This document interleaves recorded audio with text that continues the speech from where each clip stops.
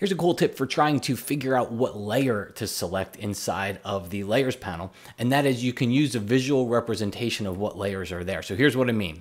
First, you have to go to the move tool. You kind of need the move tool to have this tip enabled.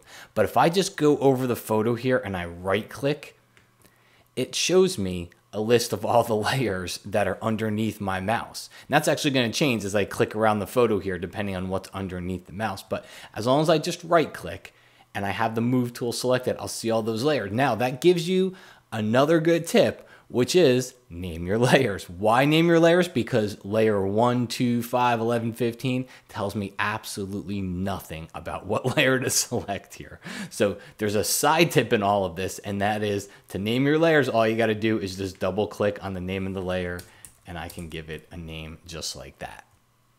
Well, thanks everybody. My name is Matt Kloskowski, and I hope you enjoyed these tips. And if you do like them, I'm gonna ask you to do me a big favor, and that is click on that subscribe button that's right there. And that way you subscribe to my YouTube channel. Whenever I create new videos, you don't have to go searching around for them. They automatically get delivered right to you.